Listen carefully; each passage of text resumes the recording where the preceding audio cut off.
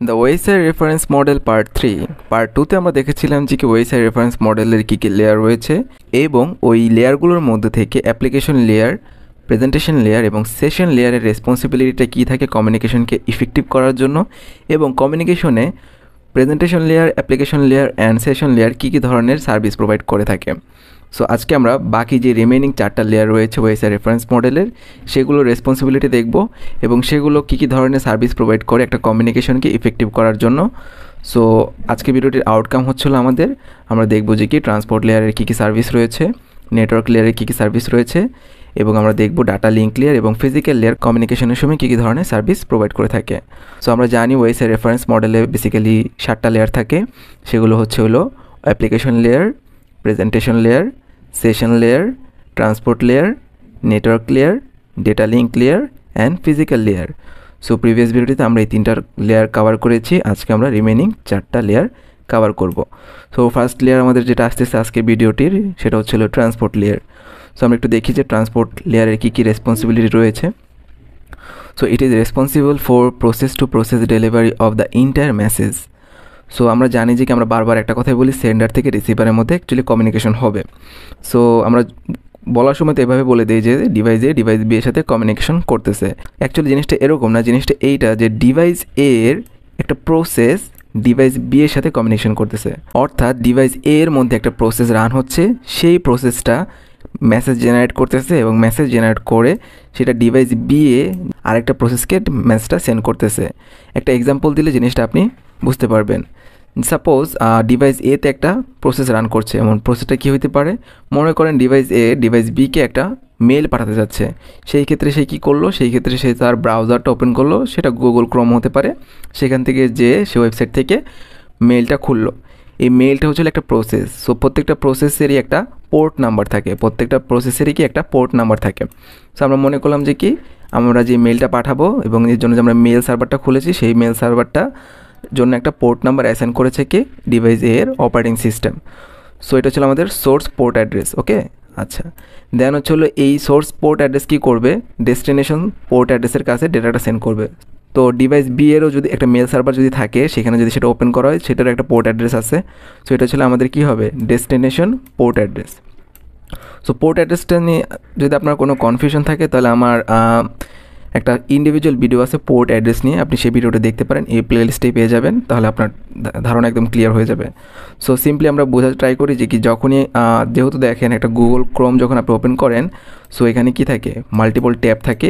এই multiple tab প্রত্যেকটা ট্যাবই একটা কিন্তু প্রসেস হিসেবে আপনি বিবেচনা করতে পারেন এবং প্রত্যেকটারই কি আলাদা আলাদা পোর্ট নাম্বার অ্যাসাইন করা থাকে।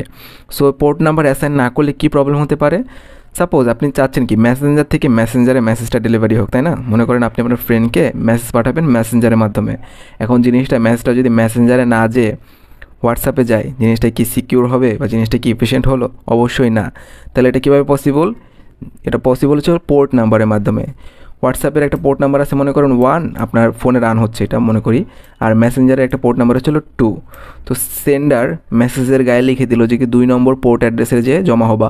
তো মেসেজটা যে 2 নম্বর অ্যাড্রেসে যে জমা হলো, সেই ক্ষেত্রে কী হবে, পারফেক্টলি মেসেজটা গেলো মেসেঞ্জার থেকে মেসেঞ্জারে। কিন্তু যদি আপনি পোর্ট নাম্বার অ্যাসাইন না করেন, তাহলে যদি এটা র্যান্ডমলি যে পৌঁছায় হোয়াটসঅ্যাপের কাছে, তাহলে কি এফিশিয়েন্ট কমিউনিকেশন হলো না। তাহলে এই যে প্রসেস টু প্রসেস ডেলিভারি এবং পোর্ট অ্যাড্রেস যে আমাদের ডেটার সাথে অ্যাড করে দিতে হবে, সোর্স পোর্ট অ্যাড্রেস এবং ডেস্টিনেশন পোর্ট অ্যাড্রেস, যে কোথা থেকে মেসেজটা জেনারেট হয়েছে এবং কোথায় যে এটা ডেস্টিনেশনটা কোন স্পেসিফিক প্রসেসে, সেটা ডিফাইন করে কে, সেটা ডিফাইন করে আমাদের ট্রান্সপোর্ট লেয়ার। ওকে, সো কী কী ধরনের সার্ভিস প্রোভাইড করে আমাদের ট্রান্সপোর্ট লেয়ার, সেটা হচ্ছে port addressing, segmentation and রিঅ্যাসেম্বলি, connection control, and two and flow control and error control. So port অ্যাড্রেসটা কিন্তু আমরা দেখলাম পোর্ট অ্যাড্রেসের ইম্পর্টেন্স কতটুকু। সো এরপরে যেটা আছে, যে সার্ভিসটা আছে সেটা হলো সেগমেন্টেশন অ্যান্ড রিঅ্যাসেম্বলি। আচ্ছা, মনে করেন প্রচুর বড় একটা মেসেজ আছে, এই বড় মেসেজটাকে অ্যাকচুয়ালি এইভাবে সেন্ড করা যায় না, ব্যান্ডউইথ আমাদের সবসময় হাই থাকে না। সো ট্রান্সপোর্ট লেয়ার এটা কী করে, এটাকে ছোটো ছোটো টুকরায় ভাগ করে এবং মনে করেন 2টা করে পাঠাবে, প্রত্যেকবার সে 2টা করে পাঠাবে, 2টা বেশি করে সে পাঠাবে না। ওকে, আমরা এরকম সেগমেন্টে ভাগ করলাম, তার মানে ট্রান্সপোর্ট লেয়ার এটাকে সেগমেন্টে ভাগ করলো এবং প্রত্যেকবারে সে কী করলো, এই 2টা করে পাঠিয়ে দিল। পাঠিয়ে দেওয়ার পরে সেটা রিসিভারের কাছে জমা হলো। রিসিভার জাস্ট কী করবে, সিরিয়াল অনুযায়ী দেখবে, সিরিয়াল অনুযায়ী দেখে এটাকে রিঅ্যাসেম্বল করবে। ওকে, সেগমেন্টেশন মানে কি? সেগমেন্টেশন মানে হলো যে বিগ ডেটাটা থাকে সেটাকে কিছু ছোটো ছোটো সেগমেন্টে ভাগ করো, সেগুলিকে আমরা প্যাকেট বলতে পারি। এই প্যাকেটগুলিকে সেন্ড করে দাও এবং সেগুলির গায়ে নাম্বার লিখে দিও, যাতে করে ডিভাইস বি অর্থাৎ যে রিসিভার সে যাতে এটাকে রিঅ্যাসেম্বল করতে পারে। রিঅ্যাসেম্বল করলে কি আমরা সেই আগের ম্যাচটা কিন্তু ফেরত পেয়ে যাচ্ছি। ছোটো ছোটো ম্যাচগুলোকে যখন আমরা রিঅ্যাসেম্বল করবো, আমরা বড় ম্যাচটা কিন্তু ইজিলি পাবো। দেন হচ্ছিলো আমাদের কি কানেকশন কন্ট্রোল। এটা অনেক ইম্পর্টেন্ট একটা সার্ভিসেস ট্রান্সপোর্ট লেয়ারে, সেটা হলো কানেকশন কন্ট্রোল। সো এই কানেকশন কন্ট্রোলকে আমরা দুই ভাগে ভাগ করতে পারি, একটা হলো টিসিপি আর একটা হচ্ছিল আমাদের ইউডিপি। এই দুটো টপিকের উপর আমার ইন্ডিভিজুয়াল ভিডিও আছে, চাইলে দেখে নিতে পারবেন। কোয়েশ্চেন আসে পরীক্ষা থেকে, কিন্তু টিসিপি আর ইউডিপি থেকে কোয়েশ্চেন আসে। সো কানেকশন কন্ট্রোল বলতে এখানে কী বোঝানো হচ্ছে, সেটা হচ্ছিল যে ডিভাইস এ ডিভাইস বিকে কোনো মেসেজ পাঠাবে। সো এই যে ডিভাইস এ ডিভাইস বিকে যে মেসেজ পাঠাবে, তারা কি মেসেজ কানেকশন আগে বিল্ড করবে তারপরে মেসেজ পাঠাবে? অর্থাৎ ডিভাইস এ কি আগে কানেকশন বিল্ড করতে চায় ডিভাইস বি এর সাথে, কানেকশন বিল্ড করার পরে তারপরে মেসেজ সেন্ড করবে, নাকি কানেকশন ছাড়াই ডিরেক্ট ডেটাটা পাস করে দিবে? সো এটার একটা এক্সাম্পল দিলে আপনি বুঝতে পারবেন। লাইক যদি এ একটা ডিভাইস এবং বি একটা ডিভাইস, সো টিসিপি আর ইউডিপির সুবিধাটা কি? টিসিপি হচ্ছিল কানেকশন ওরিয়েন্টেড। টিসিপি কী করে, আপনার ডেটা পাঠানোর আগে একটা কানেকশন বিল্ড করে নিচ্ছে, দেখছেন? কানেকশন বিল্ড করার ফলে সুবিধাটা কী হলো, এই রাস্তা মনে করেন তার একটা রাস্তা ক্রিয়েট করা হয়েছে, এই রাস্তায় সেই শুধু চলাচল করতে পারবে। তো তার মেসেজগুলি কিন্তু অবশ্যই বিয়ের কাছে যেয়ে পৌঁছাবে, কারণ পয়েন্ট টু পয়েন্ট একটা নেটওয়ার্ক সে বিল্ড করে ফেলছে। সো ডেটাগুলো কিন্তু অবশ্যই কী হবে, ডিভাইস বিয়ের কাছে পৌঁছায় যাবে এবং সেগুলি অর্ডারলি পৌঁছাবে। 1-এর পরে 2 পৌঁছাবে, 2-এর পরে 3 পৌঁছাবে। তো ডিভাইস বিয়েরই কিন্তু রিঅ্যাসেম্বল করতে সুবিধা হয় এবং প্যাকেটগুলি বা ডাটাগুলি কিন্তু এ থেকে বিতে অবশ্যই পৌঁছাবে। সো টিসিপি আমাদের কানেকশন ওরিয়েন্টেড প্রোটোকল প্রোভাইড করে এবং এই প্রোটোকলের বা এই সার্ভিসটা প্রোভাইড করে কে, এই টিসিপির সার্ভিসটা প্রোভাইড করে কি আমাদের ট্রান্সপোর্ট লেয়ার। অন্যদিকে ইউডিপিটা অ্যাকচুয়ালি কি, ইউডিপিটা হচ্ছিল আপনার ডিভাইস এ ডিভাইস বি এর সাথে কোনো কানেকশন বিল্ড করবে না, সে ডিরেক্ট ডেটাটা সেন্ড করে দিবে। সো ফার্স্ট অফ অল তার কাছে যে হয়তো 2 আগে যায় পৌঁছাবে, পরে 3 পৌঁছাবে, পরে 1 পৌঁছাবে, তাকে এটা আবার বুঝে রিঅ্যাসেম্বল করা লাগবে। ইভেন কোনো একটা প্যাকেট কিন্তু লস্টও হয়ে যেতে পারে, ঠিক আছে? সো এটা আমাদের কানেকশন লেস, যেটাকে আমরা ইউডিপি বলতেছি, আর এটা হচ্ছে আমাদের কানেকশন ওরিয়েন্টেড, যেটাকে আমরা টিসিপি বলতেছি। সো টিসিপি সুবিধা হচ্ছে আপনার মেসেজটা অবশ্যই যাবে, এটা রিলায়েবল কমিউনিকেশন।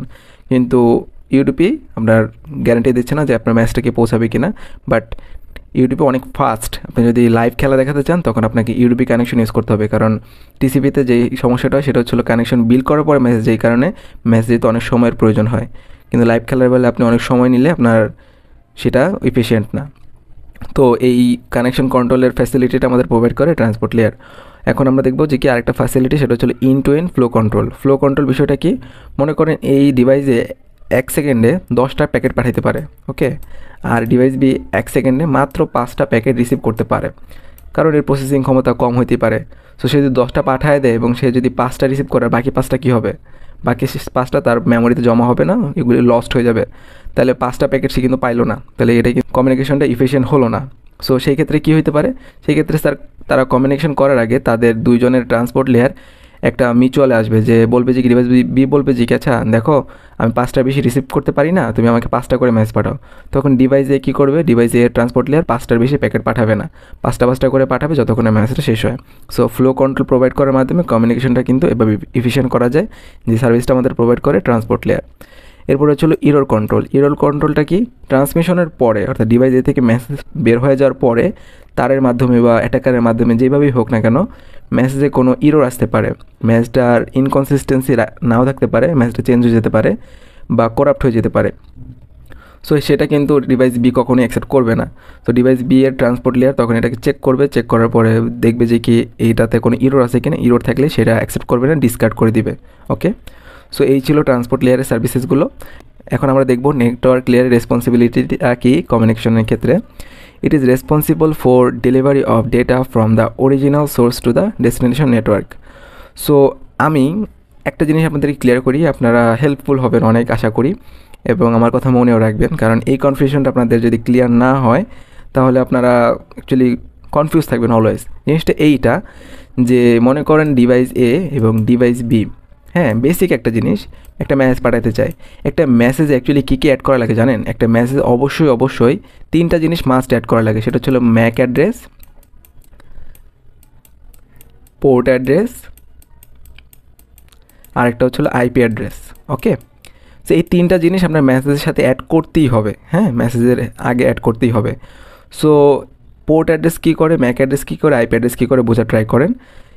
ডিভাইস বি কোন লোকেশনে আছে, মনে করেন সে আছে হলো মালিবাগ, সে যাত্রাবাড়িতে একটা লোকের কাছে ম্যাচ পাঠাতে যাচ্ছে, এদিকে আছে আপনাদের কি আশুলিয়া, মনে করেন, হ্যাঁ আশুলিয়া অনেক দূর হয়, তাও মনে করলাম এটা আশুলিয়া এরিয়া। এখানে আমাদের আছে কি ডিভাইস সি, ওকে, আর যাত্রাবাড়িতে আছে আমাদের ডিভাইস বি। সো এই আইপি অ্যাড্রেসটাতে আমরা বলে দিলাম, অর্থাৎ সেন্ডার বলে দিল যে এই প্যাকেটটার ডেস্টিনেশন হলো আপনার যাত্রাবাড়ি। সো আইপি অ্যাড্রেসটা ডিফাইন করে যে কি অ্যাকচুয়ালি লোকেশনটা কোথায়। সো লোকেশনটা যাত্রাবাড়ি, তাহলে মেসেজটা কি যাত্রাবাড়ি যেয়ে পৌঁছাবে। তো এখন যাত্রাবাড়িতে কিন্তু অনেক বিল্ডিং আছে বা অনেক ডিভাইস আছে, ওকে, কোন ডিভাইসে যে পৌঁছাবে, ডিভাইসের ইউনিক অ্যাড্রেসটা কি, সেই ডিভাইসের অ্যাড্রেসটা ডিফাইন করে আমাদের ম্যাক অ্যাড্রেস। সো আমাদের মেসেজের সাথে ডেস্টিনেশন ম্যাক অ্যাড্রেসটা দিয়ে দিতে হবে। এখন যে ডিভাইসটা দেওয়া হলো সেটা একটা মোবাইল ফোন। সো মোবাইল ফোনে তো অনেক অ্যাপস আছে, কোন অ্যাপসের কোন সেকশনে যে মেসেজটা পৌঁছাবে সেটা ডিফাইন করে কি আমাদের পোর্ট অ্যাড্রেস। ওকে, তাহলে আমরা খুব ভালো মতো বুঝতে পারলাম যে আইপি অ্যাড্রেস আমাদের ডিফাইন করে এরিয়াটা, ম্যাক অ্যাড্রেস ডিভাইসটা, পোর্ট অ্যাড্রেস ওই ডিভাইসের কোন অ্যাপ্লিকেশনে মেসেজটা যে পৌঁছাবে। তো এই তিনটা জিনিসই কাজে লাগে এবং এই তিনটা জিনিসই হ্যান্ডেল করে ওএসআই লেয়ার। সেটা হচ্ছিল আইপি অ্যাড্রেসটা হ্যান্ডেল করে হচ্ছিল আপনার নেটওয়ার্ক লেয়ার। হ্যাঁ, তাহলে নেটওয়ার্ক লেয়ার আমাদের কী ধরনের ফ্যাসিলিটি প্রোভাইড করে, নেটওয়ার্ক লেয়ার আমাদের ফ্যাসিলিটি প্রোভাইড করে যে কমিউনিকেশনটা যে হবে ডিভাইস এ থেকে বি এর মধ্যে, ডিভাইস এ কোন এরিয়ার ডিভাইসের কাছে মেসেজটা পাঠাবে। সো এরিয়াকে আইডেন্টিফাই করার জন্য আমরা আইপি অ্যাড্রেস ইউজ করে থাকি, আর এই আইপি অ্যাড্রেসটা হ্যান্ডেল করে কে নেটওয়ার্ক লেয়ার। আর ম্যাক অ্যাড্রেস অ্যাকচুয়ালি হ্যান্ডেল করে কে ডেটা লিঙ্ক লেয়ার, যেটা একটু পর আমরা দেখব। আর পোর্ট অ্যাড্রেসটা হ্যান্ডেল করে কে ট্রান্সপোর্ট লেয়ার, যেটা আমরা অলরেডি দেখেছি। সো আশা করি এই জিনিসটা আপনার ক্লিয়ার হয়েছে, না হলে কমেন্টে জানাবেন, আমি ইন্ডিভিজুয়ালি এগুলি নিয়ে একটা ভিডিও বানাবো। সো নেটওয়ার্ক লেয়ার রেসপন্সিবিলিটি আমরা তো বুঝলাম যে original source two destination source address. So device এ তার ডাটার সাথে ডিভাইস বি এর এরিয়াটা লিখে দিবে, তখন মেসেজটা যে ডিভাইস বি এর এরিয়াতে যে পৌঁছাবে। সো লজিক্যাল অ্যাড্রেসিং বলতে এখানে আইপি অ্যাড্রেসিংটাকে বোঝানো হয়। ওকে, রাউটিং জিনিসটা কি, নেটওয়ার্ক লেয়ার আমাদের রাউটিংয়ে হেল্প করে। রাউটিং মানে হচ্ছিল লাইক ডিভাইস এ এবং ডিভাইস বি। সো এখানে আমরা দেখলাম মাল্টিপল রাউটার আছে, হ্যাঁ, সো এভাবে তারা কানেক্টেড আছে। সো মনে করেন এখন ডিভাইস এ আর ডিভাইস বি কমিউনিকেশন করতে যাচ্ছে। সো রাউটিং আমাদের হেল্প করে যে কি ডিভাইস এ থেকে ডিভাইস বি এর মধ্যে কোন পাথটা সবচেয়ে এফিশিয়েন্ট, অর্থাৎ কোন পাথটা ফলো করলে তার মেসেজটা যেও পৌঁছাবে এবং সেই সাথে কমিউনিকেশনটা খুব ফাস্ট হবে। সো আলটিমেটলি আমরা দেখতে পাচ্ছি এই পার্টটা দিয়ে গেলে কিন্তু কমিউনিকেশনটা তাড়াতাড়ি হবে এবং এফিশিয়েন্ট হবে। সো এই ধরনের পাথ ফাইন্ডিং আমাদের প্রোভাইড করে কি নেটওয়ার্ক লেয়ার, আর এই এফিশিয়েন্ট পাথ ফাইন্ডিংটাকে বলা হয় রাউটিং। ওকে, সো আমরা দেখলাম যে কি নেটওয়ার্ক লেয়ারে কী কী ধরনের ফ্যাসিলিটি আমাদের প্রোভাইড করে। এখন আমরা দেখব data link layer. So it is responsible for moving data or frames from one node to another node. So এখানে আমরা ডেটা লিঙ্ক লেয়ারে অ্যাকচুয়ালি ডেটাগুলোকে আমরা ফ্রেম বলে থাকি। সো এটা আমাদের কী করতে হেল্প করে, নোড টু নোড কমিউনিকেশনে হেল্প করে। সো নোড টু নোড কমিউনিকেশনটা কি, actually node two node communication হচ্ছিল ডিভাইস এ ডিভাইস বি এর সাথে তো কমিউনিকেশন করতে চায়, কিন্তু ডিরেক্ট তো কমিউনিকেশন করা যাবে না। ডিভাইস এ প্রথমে কী করবে, এই রাউটারকে মেসেজটা দিবে, তাহলে ডিভাইস এর এই ইনফরমেশনটা থাকা লাগবে যে ইমিডিয়েট কাকে সে মেসেজটা পাস করবে, তার নিজস্ব রাউটারটাকে মেসেজটা পাস করবে।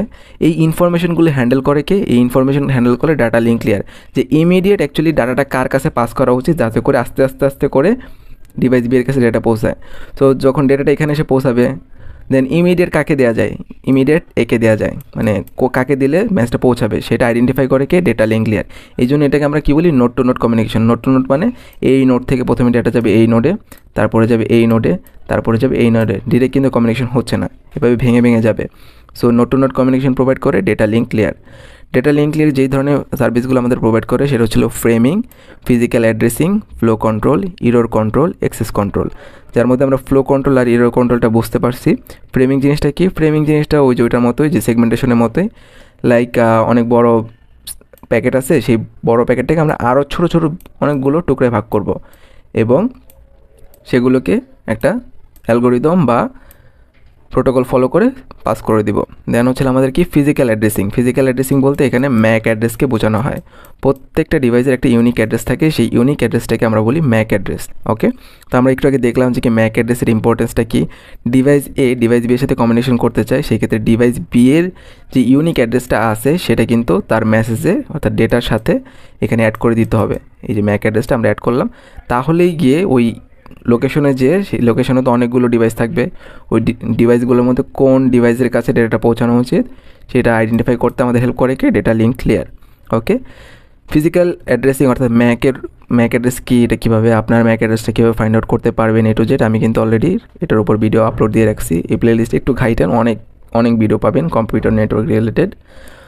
ওকে, তারপরে হচ্ছে আরেকটা service, one of the important service, সেটা হচ্ছে access control. So access control জিনিসটা কি? অ্যাক্সেস কন্ট্রোল জিনিসটা এইভাবে চিন্তা করেন যে এভাবে তো সবসময় দুইটা ডিভাইস কানেক্টেড থাকে না, মাল্টিপল ডিভাইস কিন্তু এভাবে কানেক্টেড থাকতে পারে একই মিডিয়াম ইউজ করে বলতে একই তার ইউজ করে। ওকে, ওয়্যারলেসলি হলেও ওইভাবে চিন্তা করা যায়। আমরা মনে করলাম যে কি এই তারটা ইউজ করে মাল্টিপল কম্পিউটার আপনার কানেক্টেড আছে। সো এই যে মাল্টিপল কম্পিউটার যে কানেক্টেড আছে, যদি কোনো রুলস না থাকে যে কে কখন কমিউনিকেশন করবে, সেক্ষেত্রে কী সমস্যা হবে?